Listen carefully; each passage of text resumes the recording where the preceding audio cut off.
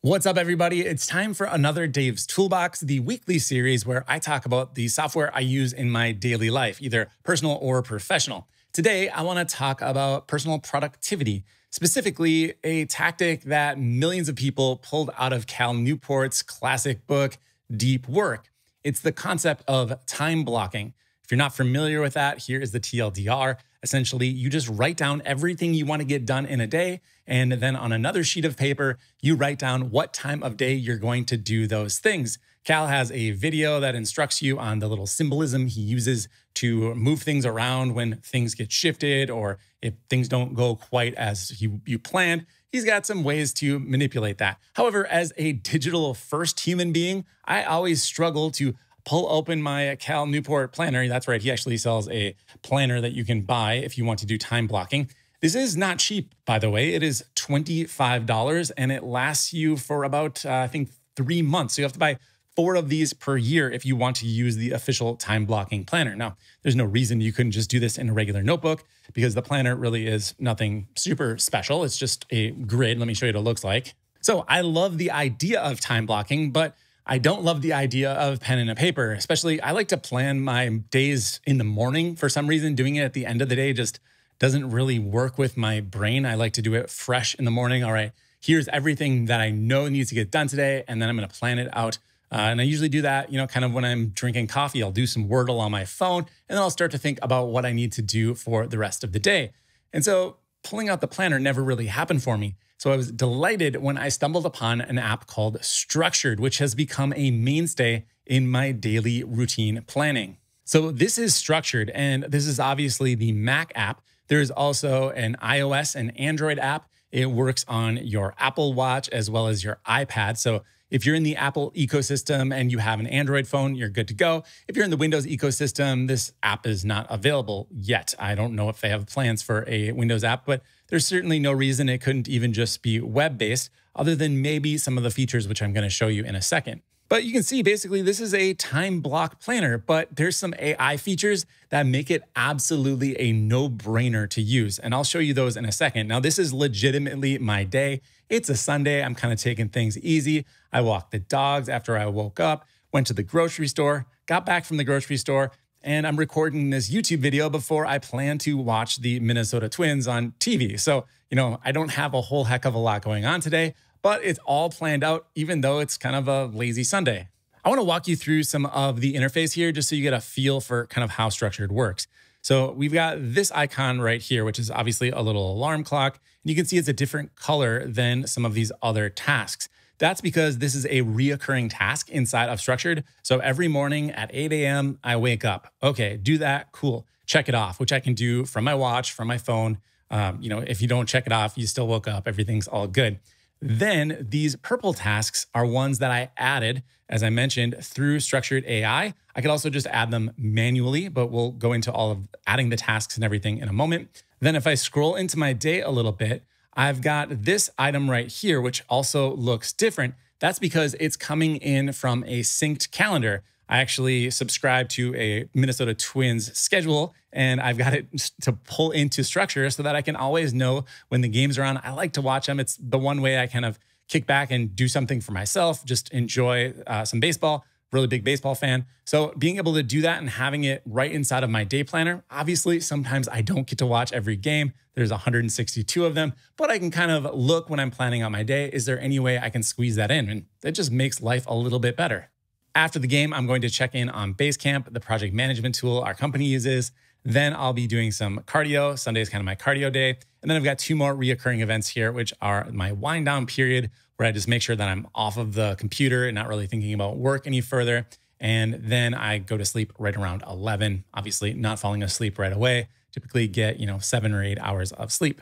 All right, so this morning while I was drinking my coffee, still groggy, which you'll hear in my voice in a moment, I went ahead and just rambled and told Structured everything that I needed to get done because it has this really cool dictation AI assistant functionality, which you can find right up here. It looks like a little robot. When I click on this, it's going to start using either my keyboard, I can type it out if I prefer, or I can click on the little microphone here and just start talking about what I want to accomplish during the day. Now, I found that it's pretty darn accurate. I can even say, I want to spend 3 hours editing video today, and it will make an event that is 3 hours long. All right, enough talking about how this works. Let me show you in reality, me adding all of these tasks right here that you see to my calendar. Now, first of all, what you're gonna see is I'm gonna show you my screen with my kind of reoccurring tasks in here. So you'll see the Twins game, you'll see my cardio, which is also a reoccurring task.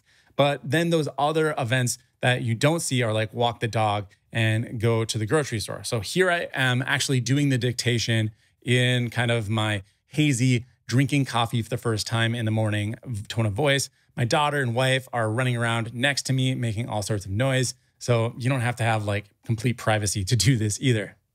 Today I need to walk the dogs, go to the grocery store,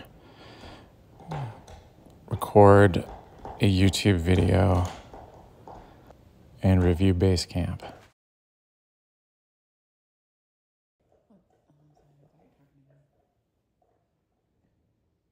So you can see that it's able to pull out those items from my dictation, and then I can simply add the ones that I got correct to my calendar. And it's gonna basically do them in order. And then after the fact, I can go in and rearrange them inside of Structured to happen at a particular time. So, maybe I want to go to the grocery store at 10 a.m. because I'm gonna go to Costco and they don't open until 10. There's no way Structured would know that. Of course, I could have told it, hey, I wanna go to the grocery store at 10, but I didn't do that. So I can move this item very quickly and easily to kind of plan out my day. Now, as things get shifted around, like I am recording this YouTube video right now, and I'm actually supposed to be done as of right now. And however, I'm not. So maybe I want to go in and extend this or move it around if I got started late, which I did get started a little bit late. So I could either change this to last longer by either choosing an hour and a half, or I can go into the more screen here and I can choose a specific time increment that I want this to last. Or the more simple way to approach this, if you literally just got started late, is just slide it around. And I really like this user interface. It's very clean. You can see exactly by the minute when everything is starting and ending. All right, so I just moved it down a little bit, and you can see now I feel like I've got a good 20 minutes here to finish recording, which should be no problem. I really like that Structured also mentions when you have free time, it's like, hey, you've got 20 minutes free here. Is there anything else you want to do? I could click right there and add a new task. It's even going to suggest tasks based on my previous tasks that I've done. If you've watched this channel for any length of time, you'll know that I'm very much in the Apple ecosystem and have been for several decades. So I use a lot of the Apple default apps like reminders. So if I want to talk to my phone and have Siri create a task or a reminder for me, I can use the default reminders app and actually have it show up right inside of Structured, because if I go into preferences here, you can see that you can sync up specific lists inside of reminders to show up in your inbox of Structured, which brings me to another feature. Structured itself has its own inbox. Now the inbox is hidden right now, but if I click on this icon right here, it's going to pop open a sidebar where I've got my reminders. Now these are going to be coming in from Apple Reminders, or I can just create a new one directly inside of Structured. This is the same interface that we saw a moment ago when it was letting me know I had some free time. So let me just add in a task here. So I'm going to do something like, how about answer emails? All right, I can color code this if I like. I'm going to say it takes about 15 minutes. That's just fine. And I'm going to create the task. Now it shows up in my inbox. So if you're the type of person that just wants to do a dump of tasks, or as things go on throughout the day, you either add them to Apple Reminders or you can go into Structured and do this manually. Then when you're planning your day in the morning, you can look in this inbox and just drag items into your day for when you actually can squeeze them in. Using Structured every day has given me a dramatic improvement in my quality of life, not necessarily my overall productivity level, because I'm just kind of naturally a fairly productive person. I hate to sit still and waste a lot of time. But what it's done for me is allowed me to really gauge how much I can truly get done inside of any given day. I'm the type of person that thinks I can get about 5 times more things done than is actually humanly possible. So having a gauge on how much mental energy I actually have available by looking at previous days has become a really valuable tool to say, oh, you know what? That's too much stuff for one day. It would be a great day if I just got these 2 or 3 big things done. And then if I still have any energy left over, I can go check my inbox and maybe drop a few extra tasks in there. So that's Structured. It's only about $3 a month for a subscription. And that's definitely cheaper than using the paper counterpart from Mr. Newport. No offense, Cal. Definitely love your work, but I think this book may be a little bit overpriced. You can definitely grab a notebook if you're a pen and paper type of person. However, that particular feature of being able to talk to the AI assistant and just basically mumble my way through what I want to get done in a day